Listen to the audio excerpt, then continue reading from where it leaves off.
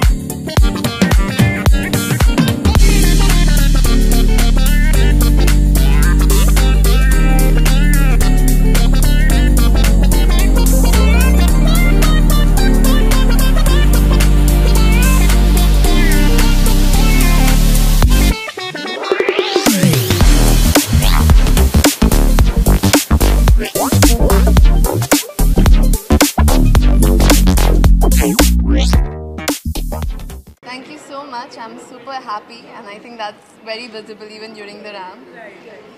So tell me about your costume, tell me about your ratio.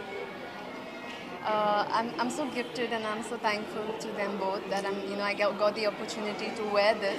It shows the Indian heritage, and what's more important to an Indian woman than her wedding lehenga. I already feel like, I want to get married right now. So I'm really enjoying the moment that I'm in right now. Right, right. So since it's a wedding collection. Yeah, it's a wedding Something collection. like what were the things you kept in your mind before designing? So basically, all the outfits are designed reminding of a bride because it's a D-Day.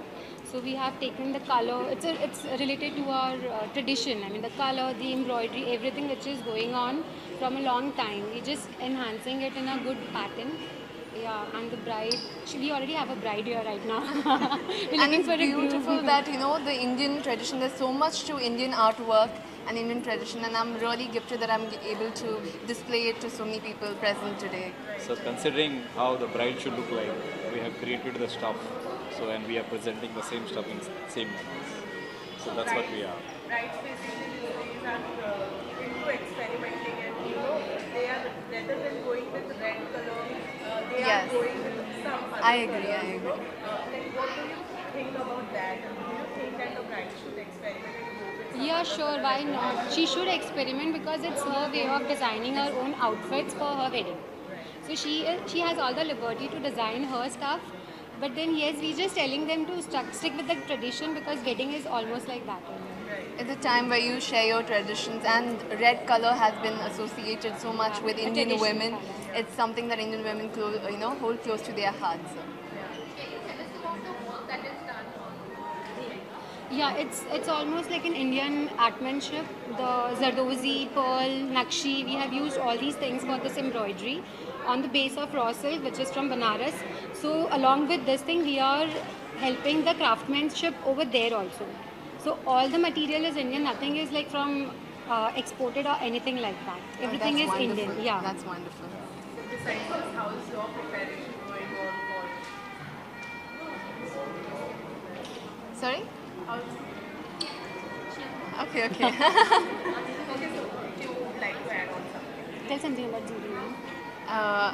So it's a beautiful brand because usually people go outside for inspiration of designs. They don't really understand that India is a home to so much culture, so much tradition, and so many art forms that I think as Indians we need to encourage. And if you see anybody from abroad, they love the Indian wear, Yeah, and correct. and we Indians, we need to push our artwork, and I'm really happy that you're supporting the artmanship here in India. So how is your preparation for the series going on right now? This is a process of it. Even right now, I'm learning so many things about Indian culture and Indian, because how much ever you learn is not enough. And showcasing that on such a big platform as Miss Universe in front of so many countries, I can tell you that if they see even like a fraction of what our tradition is, they're going to fall in love with India. So that's what I'm trying during my journey. Thank you so much.